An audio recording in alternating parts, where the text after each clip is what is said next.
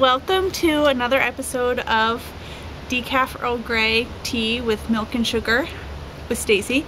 That's not really what it's called, but I can drink whatever I want. So it's been a long time since I've recorded one of these. Someone thought I quit. I didn't quit. I was just taking a break for the summer, which is healthy. You know, you need a break. I had a great summer. Tim and I'll make this short because I'm sure if you want an update, you can read it on the blog. I don't want to bore you with duplicate information, but Tim and I went to South Dakota. We saw Mount Rushmore, Crazy Horse, the Badlands, Buffalo. We hopped into Wyoming and saw Devil's Tower. It's like one of those all-American vacations. And being from the East Coast, it's something that's not really, it doesn't feel practical to do when you live all the way out, like, you know, on the eastern seaboard. So now that we're in Minnesota, we could drive to all these things, and we had a really great time. Tim's parents came to visit. My parents visited. Chaos ensued. No, it was just a busy but really exciting summer. So I appreciate that everyone's been pretty understanding that some things gotta go. They gotta give. So I didn't record any Coffee with Stacey episodes, but it's fall. We're back in action. School's in. All hands on deck. So today, I'll tell you a little bit about some new things that have been happening. And then today's theme is socks. So I know we have both knitters and crocheters who watch. And I have a collection of knitted socks. So these are socks that I wear like on my feet. I have them here. I realize there's a pair missing. Whatever. Okay, that's just how it is. Here they are. So here in Minnesota, I just checked the weather. It's 44 degrees right now. October's tomorrow, and it's pretty chilly. So I've already, you know, gotten out that big Tupperware box of winter clothes and swapped out my summer clothes, and socks are part of that. So I'm going to be going through my different pairs of socks and talking about yarn choices, pattern choices, things I like, things I didn't like. I recorded before, I guess about a year or so ago, I did a similar thing with my shawls, and people loved it, and I know why. And it's because when you make a project, you take a photo of it and you put it on Ravelry, right? Or you put it on your blog, or you put it wherever. And the information you get about that is how does it look right now, right after it's off the needles. And usually it looks great, and you don't hear anything about those projects ever again. And what I find, and I find it really frustrating as a knitter, is that certain yarns don't hold up, or certain patterns, even though they were super cute, they don't fit when you actually try and wear them. So this is like an update of how these things fared after, I mean, some of these I've had for years, and I think that's really beneficial to talk about because it can help you make choices when you're picking something for your next project, because you don't want to spend all this time knitting or crocheting and, you know, you wear it once and then once you wash it, it looks like. So this, I think, is a really fun chat to have. So what's been going on? The most exciting news, if you don't know already, is that we're expecting a baby in January. This is perhaps the most exciting thing in my life. So I've promised numbers of people a bump shot. Wait, hold on. Okay. Ta-da! Can you see that? Sorry, I don't have one of those fancy cameras where I can see what you're seeing, so I'll just keep moving around, do the hula. I'm very proud of my little bump. I'm also sporting, this is a recent knit. I knit it this summer on vacation, called Abalone, and I added sleeves, and I think it's a really great thing to accommodate changing features. And it didn't use that much yarn, so I did it sort of as a stash buster because I only had 4 skeins of this mustard, which isn't really enough. It was like I guess that was about 670 yards of worsted weight yarn, which wasn't really enough for like a full sweater, but it was enough to do this, and I added some stripes, which is a good way to stretch the yarn, and I really like it. So that thunk you might have just heard, hold on, let me find you one. It's fall, right? I said that. So one of my favorite things about fall, so the thunk, hold on. Sorry, I'm getting one for you. That was a thunk from my hackberry tree.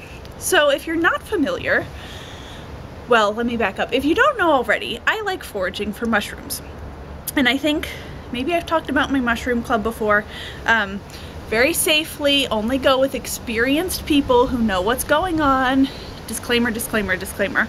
But I, in general, like finding food for free, because, like, why not? So one thing that's kind of exciting is a hackberry. And I'm not, disclaimer, disclaimer, encouraging you to eat something that you don't know what it is, okay? I know for sure that this is a hackberry tree. Actually, we had to have the tree trimmed, so an arborist came to our house and told me it was a hackberry tree. There are some distinguishing characteristics about a hackberry tree that are very notable. Where is a good leaf? So one of them, sorry, hold on, I'll find a leaf. Hold on. Right, so one of them, and this sounds kind of gross, but hackberries very often have an infestation that's some sort of, who knows what, it's like a thing. And so their leaves, in addition to being shaped, you know, like that, have these bumps on them that is often used as an identifier of the tree. And they have these little berries. So what's my point? So a berry just fell and kerplunked. If you couldn't hear it, sorry, but it kerplunked really loud. And these are really yummy. So they're not, you won't find them in the store because there's so little to, so this is how big it is. Okay, I'm gonna eat one. Now, I'll tell you why it takes so long in a minute. There's a giant pit in the middle. The pit is this big. So if you compare it to how he used to be, it's almost all pit. So you're just like eating the skin, but it tastes like a date. It's actually really good. So I'm a fan of my hackberries. I wouldn't like harvest them because it's really time consuming, but I do nibble them. And you know, when the end of the world comes, I'm kidding, but we have hackberries. They're supposed to be really high in calories and good for you. Ta-da! Anyway, that's one thing I like about fall. It's my hackberries. Don't eat anything unless you actually know what it is, okay? I'm saying that out loud. And I know people may have concerns because I'm just eating something that fell on the ground. I for real know it's a hackberry tree and that they're edible. Did my research, it's okay. Don't fret. I know there's fretters out there. So anyway, back on topic. What's new? So fall is like go time.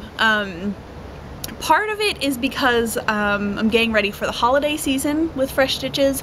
Lots of people place kit orders for giving as gifts, or maybe they make the animal and then give the animals a gift. So that's one thing. But another thing is just like it's winter and people are, well, it's fall, but people are thinking about cold things. They want to do some more crocheting. So like of any time of the year, this is when it's like nose to the grindstone, do your stuff. So the preparations, I think I probably told you, started in spring about what's new, what's gonna happen.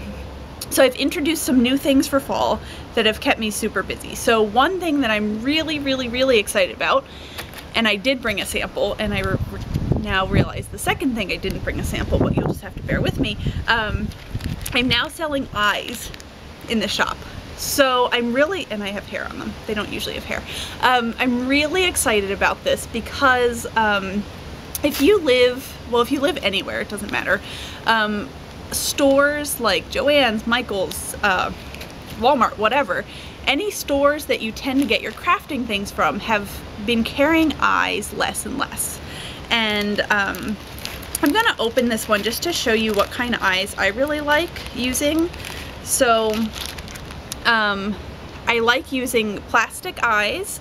I think they get, of course, if you're crocheting for a baby, you wouldn't want to put these on, but if you're crocheting for a slightly older child, I think they give the piece a really nice finished look. And I use them on almost all of my samples for the stuffed animals I make. And they have these ridges on them and they have a plastic washer. So sometimes you might see them with a metal washer. I don't like the metal washer because I find as I'm pushing it on that the washer can bend and then you don't get the like, you know, like it doesn't stick on as good, okay? The ridges I really like because it means it goes on really evenly. So like, let's say you're shoving it through like a really dense layer of fabric, or sometimes like a Nelson the Owl, you're pushing it through 3 layers of crocheted fabric. And if you don't have the ridges, it's just like a tube, and you can't make sure the washer's on straight because there's no like, you know, system. So I really like this kind. You can put them on, you click, and every click you hear, you know it's getting tighter. So this is the kind of eye I really like, and it can be hard to find them. And honestly, even when I find them in Joann Fabrics, they're, I think it's $1.99 for 3 pair. You know, I mean, okay, that is worth it because that's like 75 cents a piece, and for the beautiful stuffed animal you're making, that's worth it, but that's kind of pricey for people who make a lot of them. So this is something I've been planning for a little while. So I now have a source for eyes, and I'm stocking them in the shop, and I have 6mm, which are super tiny and really cute, 8, 12, and 18mm. 12 is the normal that I use a lot, and then 18mm are like these bigger ones, and also a nose. I mean, it's one shape of nose, but I have more than one in stock. Like, you know, I don't just have one nose to sell. It's one shape of nose. And I'm really excited about this because people always ask me where to get eyes, and you know, this way I feel really comfortable recommending them because I have it in my little hand and I can see that they're really good quality, and that there's something I feel comfortable recommending, and I have the different sizes, and in a lot of cases, hold on, tea break. In a lot of cases, they don't add any additional shipping cost to your order. So if you order a kit, and you can order some eyes, and they don't weigh very much, so you can just put them in and it doesn't cost you anything extra. So I'm really excited about that. People have been taking advantage of this new feature, and I've been packing a lot of eyeballs. So it's a good thing. I like my label. See, isn't my label cute? I bought a bazillion labels, so I think that's good news because I'm packing a lot of eyes. So I'm really excited about that. This is 25 pairs. You can buy like 1, 3, or 10 pairs, and the more you buy, the more you save. So I think if you buy 3 pairs, you save 5%. 10 pair, you save 10%, and then if you buy 50 pair, which are 2 of these baggies, you save 15%. So anyway, I'm really excited about that. I know it's silly, but I want people to be able to get all of the things that they want easily, and having a hackberry. Since the stores aren't really carrying them anymore, and I mean, there are websites that sell eyes, right? But it can be sort of annoying sometimes to pay a really big shipping charge for you just need a few eyes. So I'm really happy that I can offer it at a reasonable combined shipping price. The price of the eyes is pretty competitive, and I'm stoked. And I already have to buy a lot of eyes anyway for the kits that I do, so it seems sort of natural for me. This is really the tea and hackberry episode. I'm scheming about adding different kinds of eyes, so yeah, I'm really excited about it. That was another hackberry. If you hear any thunks, that's what it is. The other thing I'm doing, there we go, okay, I'll stop, is making some new patterns to get ready for the fall. So every year, I mean, obviously, whether or not you celebrate these holidays, for me as an American, living where I do, Halloween, Thanksgiving, Christmas, I should say a Christian heritage American. I know not everyone celebrates all those holidays. Though, you know, those happen and they have these characters associated with them. So for, you know, years now I've been making a Santa, a reindeer, a turkey, a smaller turkey, a pumpkin, and I was sort of worried, pilgrims, right? When am I gonna run out of these things to do for these holidays? And a couple months ago, it just hit me like, Halloween, I don't have a mummy. Like, that's a really important thing. I also don't have a witch, but I don't think that's happening this year. And so my new pattern that's coming out next week, keep your peepers peeled, is a mummy. Isn't he cute? So I really like this guy. I think his body shape's really cute, but the innovation for the mummy is his wraps. So I include instructions for how to put on, see these little wraps he has? He's so cute. You put them on after you've done your crocheting, and there's even instructions for little pieces that sort of like dangle off, because you know, mummies are like that. I just think he's really cute. So I'm pretty pleased with him. So he's like this year's holiday guy who's coming out. I think he's just really precious. And I don't always add on facial features like felt.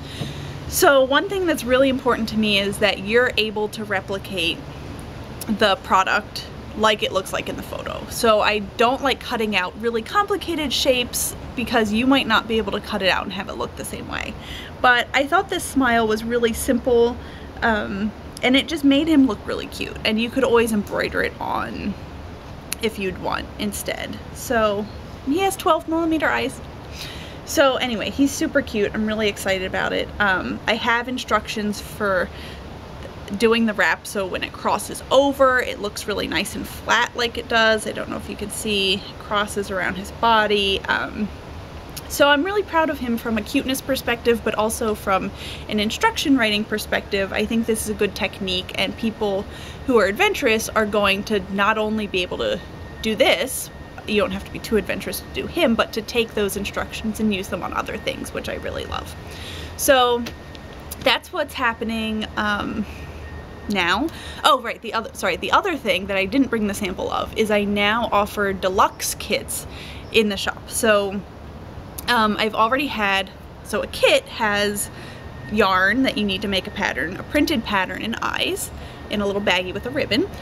And I've had starter kits which also have a tapestry needle, a bent tip one, which are hard to find in stores, a crochet hook with fresh stitches written on it. That was new last year. 2 locking stitch markers for counting your rounds, and an owl button. So now I offer also deluxe kits, which are the basic kit, the yarn, the pattern, the eyes, plus a snail tape measure, which is like for real cute. I'm sort of mad I didn't bring one out. And a Fresh Stitches project bag, which is also really cute. So, and those have been going really well. So I'm really excited about that, and I've been winding like crazy. Because like I said, fall's just that time when people are raring to go, and so I'm sort of struggling to keep up, but that's okay. That's a good sign. So that's what's up. I'm just gonna take these pairs of socks, I'm gonna pull each one out. I haven't prepared this, I actually just pulled them out of my sock drawer a minute ago, you know, before recording. And so some of them I might not remember the exact pattern. For all of them, they're in my Ravelry project page. They have a Ravelry project page in my Ravelry notebook. Is it my notebook? Whatever that thing's called. So you can go look through them and see what exact pattern or yarn I used. All right. Socks number 1. And there's a theme, so you'll catch on. These are the first, no, these are the second pair of socks I made. The first, okay, so the first pair of socks I made were from Antje Gillingham's book, Gillingham, on knitting 2 socks at a time on 2 circulars. I'll put a link to that book because I really recommend it. Love it. I love knitting on circulars. I'm not the biggest fan of double points, so I knit those socks, and I knit them from an acrylic. I can't even remember what it was now. It was a self-striping acrylic. I want to say it was made by Plymouth.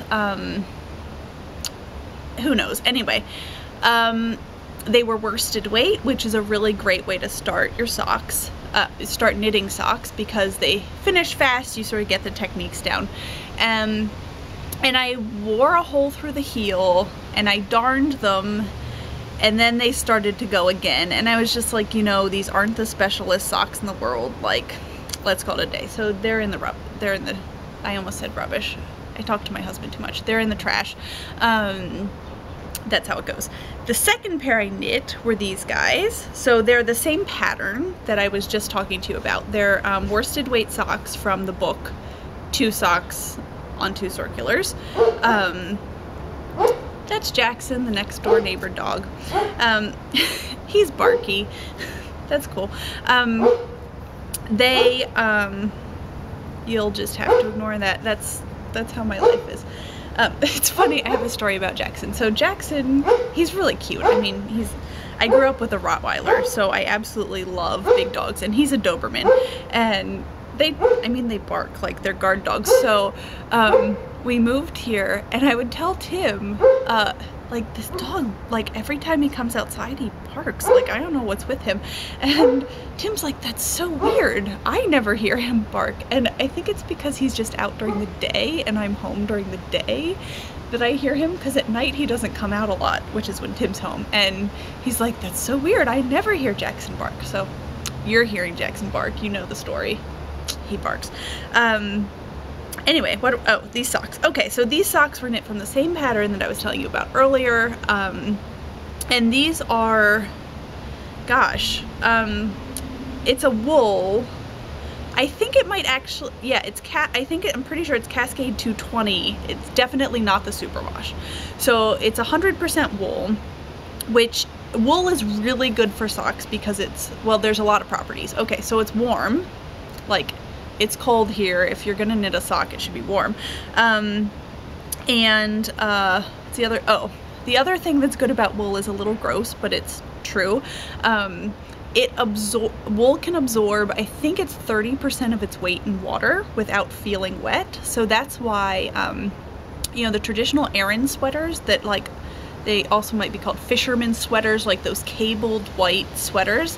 The reason they were really popular in Ireland and is for nautical reasons. Like, people on boats get sprayed with water and the wool absorbs the water and you don't feel cold from it, right? So if cotton, like a cotton shirt, it absorbs the water but you feel it on your skin, and that's why sometimes if you wear cotton you can sort of like shiver in the summer because you're sweating too much, if you know what I mean.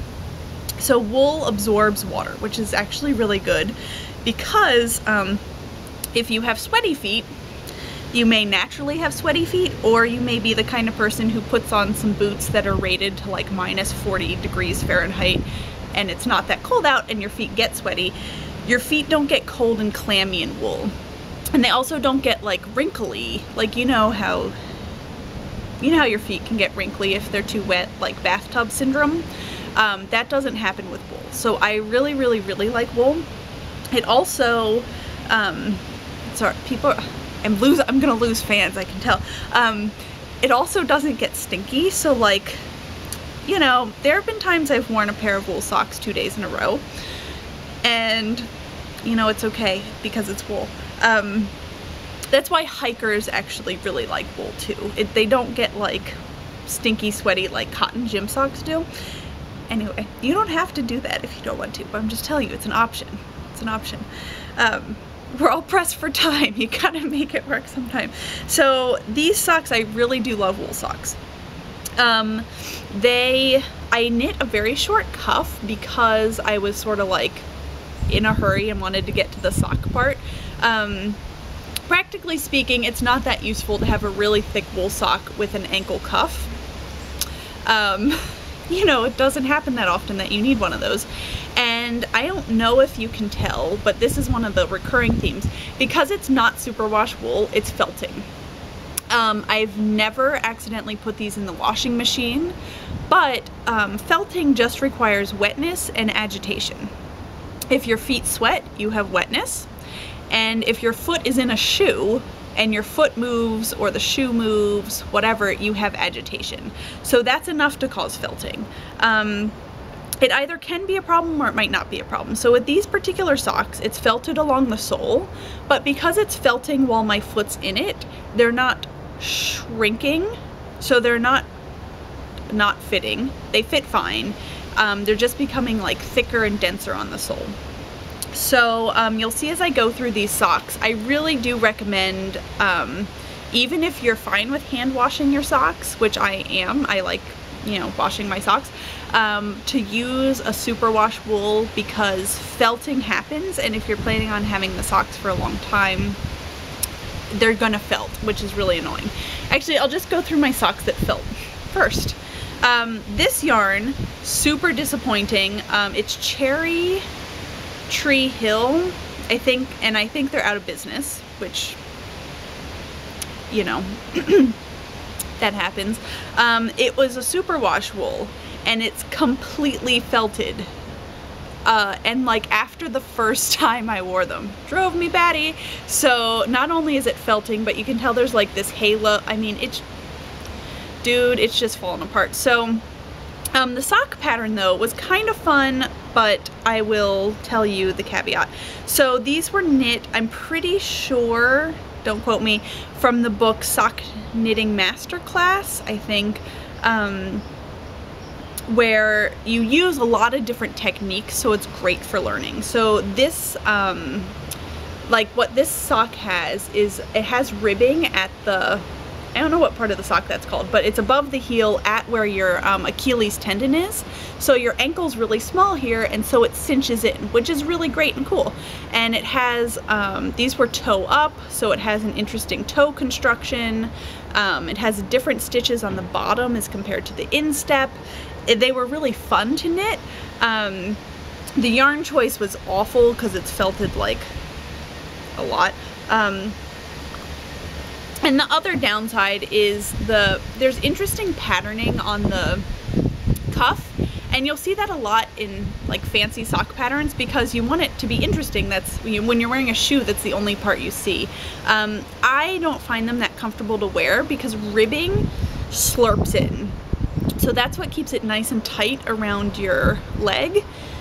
When there's a fancy stitch pattern, it doesn't do as much slurping. So if I compare this sock, well, to this sock, which is, they're similar sizes actually, but you can tell the cuff is much different, and that's really just because of the ribbing. Like they're the same number of stitches, if you can believe it. So these were fun to knit. I probably wouldn't do them again because of that cuff issue, and these are sort of the ones that get left like in the sock drawer. You know, you always have your least favorite that you're wearing, and then you know, they're left behind. So this pair of socks, so these are from Trekking. It's a German yarn. I can't remember any more information than that. This was the first pair of socks I knit on small needles, right? So I told you I started with the worsted weight pair, so this was probably my third pair of socks. And I knit them on a 9-inch circular, which is the way I prefer to knit my socks given like all of my druthers. I knit these, well, okay, I have two things to say. First of all, most sock patterns call for like a 1.5, size 2 needle, 2.5 needle, like that's the normal fingering weight needle usage. It depends on your knitting style though. So I use a 2. I was going to knit these socks for the first time, and someone who worked at my yarn store was like, I always knit socks on 0s. I didn't find out until much later that she's an incredibly loose knitter. Like she always uses like 3 sizes smaller than everyone else. So in order to make these socks fit me, I had to knit many more stitches because I was on a 0, such a small size. So I learned that lesson, like do your own darn gauge swatch, don't listen to your friends. And these, I think the color is super fun. It's, which one? I can tell which sock I knit first, so see how much this one stretches, and then see how tight this one is. So when this was the first sock I did, and when I cast on too tightly, and it's sort of hard to put my foot in, but it makes, it just fits in. I knit these when,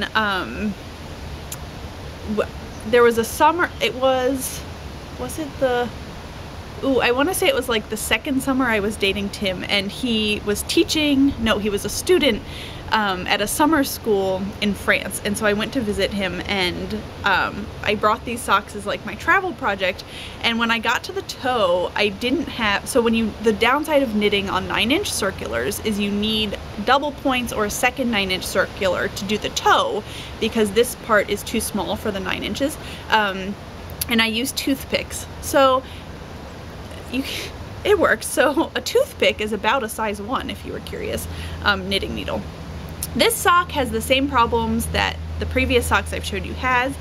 It's not a superwash yarn, and it's felting pretty bad. So if I show you, this is the instep, so I can show you it stretches pretty good. I don't know if you can see that. If I go to the heel where, you know, you step all the time, for real, I'm pulling. It doesn't stretch, and that's because it's felting. So you can probably like tell my lesson here, like, use a superwash wool. I have one more that's felting, but I want to show these to you because I think they're really important. So these socks, I think maybe these could be from the sock knitting master class. Anyway, go on my Ravelry page if you really want to know the patterns. This sock is very interesting construction wise. So but let me tell you about the yarn first. So the yarn is from Lion brand, but you won't find it. I got it from their studio store in Manhattan. It's one of their like special lines, so you don't always find it in big box stores where you find other Lion brand things. And it's a year. It's called like 1876 or 1720. It's 100% fingering weight wool. And I dyed it with Kool-Aid. So the reason I bought it was for dyeing it, and I've used it for lots of shawls. It's really inexpensive. It takes the color super well. So this is 2 colors of Kool-Aid. I dyed it using a technique for making self-striping yarn. I have that on my blog. Just search for Kool-Aid long colorways. And people ask me how the colors hold up. And like, I've had these socks for years, and I wear them and I wash them, and I wear them enough that the soles have felted. Same old story, right? And the color is perfectly fine. The only thing, and I'm actually not sure if this, I mean, so you can tell like right here at the join, there's orange and blue sort of right there are a little mixed, and I honestly don't know if that's from bleeding as I wash them, or if that was how I dyed it. I can't even remember. But as you can see, like, the color doesn't go away. Like, this orange is pretty bright. And the pattern, so this is a toe-up sock. It had a nice toe construction. I think it's called a moccasin toe, where it has like a little band around. That was fun to do. I don't necessarily think it's that much more comfortable. And it has a short row heel. After wearing these, I don't like a short row heel. I don't think it fits my foot as well. It could be, well, it could be my kind of foot, possibly. It could also be that this yarn is felting a little, and the more I wear them, the less well it fits, which is completely possible. That's not the heel's fault at all. Excuse me. The other thing I think it is that a lot of times when I do a heel flap, I put some ribbing in the heel, which sort of sucks it around my Achilles tendon area, and these just sort of, they're just straight. I don't have a lot of ribbing on the cuff, so some of those things are just my fault, and some of those things I think just mean that the short row heel doesn't fit my foot that well. C'est la vie. Okay, the next, almost every sock that's left is using my favorite pattern. So my favorite sock pattern is Church Mouse Yarn and Tees. That's like the name of a store. Basic sock pattern. So it's a pattern that's written for both sport weight and fingering weight yarn. And they give you options for if you want to rib the whole cuff down, if you want to rib on the instep and whatnot. So I'll show you that, but the base, that's the pattern that's for all the rest of my socks. I just love it. I like the way it fits. This yarn is Knit Picks Felici. So it's a self-striping yarn. I think it's so super fun. And I have, I don't know if I'd say I have a small foot. I wear a size 7, 7.5, so I have a small-ish foot. And with a 440, obviously I didn't weave in my end very well, with a 440 yard ball, which I think is 2 balls of the Felici but 1 skein of some larger ones, I can make quite long socks. So that's another thing to think about when you're picking a yarn, is the yardage enough for you to really get the sock that you want.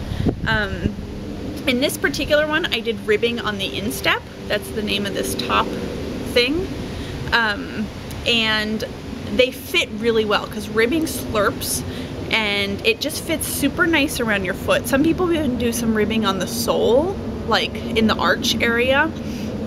And these are super wash. They wear super well. I really just love these socks. They're fun. I mean, why not have your socks be like some funky colors or whatever. Sad news. Prepare for it. I'm gonna show you a lot of socks out of Knit Picks Felici because I love self-striping yarns. So a self-striping yarn is any yarn that makes stripes as you knit it instead of speckles. So this yarn, while it's super cool, makes speckles and not stripes. Knit Picks has discontinued the Felici. Sad face. So one of my blog posts I'm planning for this week is some other sources of self-striping yarn that are available, because it's really hard to find, because it's really hard to dye. It's really time consuming to dye, and so you can't find a lot of it. But if you follow Susan B. Anderson's blog, she knits a ton of socks from self-striping yarns. They're always gorgeous. Like, this is the simplest pattern, and yet they look really intricate because of the yarn. So sad news, but maybe happy news. This guy, same deal, Knit Picks Felici. Well, I have something to say in a second, but this one I did not rib all the way down. It's just faster to not rib, so that's like a decision you make when you're knitting. They fit just fine because I have this ribbing at the top. In like my perfect world, I knit all of them with the ribbing, but sometimes I'm just like, I want a mindless project, I just want to do it, and I don't always do it. So, and this one, you'll see. I don't know what happened. One's much smaller than the other one. Whatever, I started the toe decreases early. This one fits perfectly. This one's a little small, but it like just fits. So it's one of those things where it never really seemed worth taking out and fixing, but yeah, I notice when I get dressed in the morning. I notice. Oh well. This is my third Felici one. Love the rainbow, so much fun. Like, I feel happy when I put them on. They're just like super delightful. I love them. The yarn's pilling a tiny bit because I wear it so much, but I mean, that happens. See, this is like pilling, but they're so fun and I really love them. So those are those socks. Keeping with the same pattern, this is a sport weight yarn. So it's Cascade Sport Superwash. So using the same church mouse pattern, has the ribbing on it, I knit these socks so they're a little thicker and a little faster.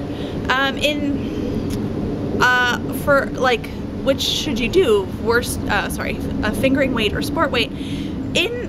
So like, I like knitting socks as like, I put one in my bag and I just sort of like do a couple rounds, you know, not thinking about it. And then if I get to the heel flap or the toe decreases, I have to be like, whoa, okay, like, hang on a second. You know, I have to take out a half hour or whatever to really like think about what I'm doing. So if I'm at that part of the sock, then it's no longer a travel project. It's like a pay attention project. The disadvantage, so these are quick to do because it's thicker yarn, but the disadvantage is sort of like, I mean, if you look at this sock, right, I did the heel flap, you can tell the gusset decreases end here, and then the toe decreases start here. So there's not a lot of boring knitting time, so I tend to not think they're the best project for me because of how I knit them. If you just want to knit a sock, like, these are faster, and the thickness isn't disturbing. So the worsted weight socks, you really feel like, oh, I'm pulling on some thick socks. These ones I don't feel are super thick. So they're good, but they don't, for me, they're not things I like knitting all the time. Same pattern. This yarn is really special to me. So 2 years ago, I don't know, Tim had something in Santa Cruz, and I went with him, and in Oakland, California, there's a verb for keeping warm.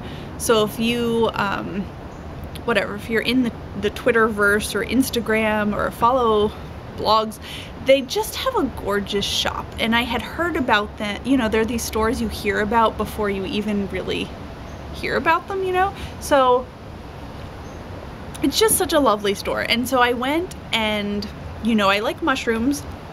These socks are from yarn that was naturally dyed with mushrooms. And while I was there, I got the chance to meet the girl who actually works there, and she finds the mushrooms and she dyes the yarn like in-house. Like, you can go out back and see the drying racks.